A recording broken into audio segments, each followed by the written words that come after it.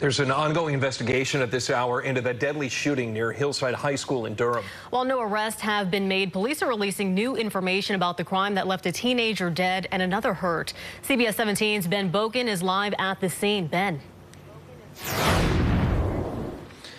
Yeah, we're on the American Tobacco Trail where that shooting occurred yesterday here around 1 p.m. in the afternoon, and we're about a block away from Hillside High School. The Durham Police Department has confirmed to us that the incident was not random.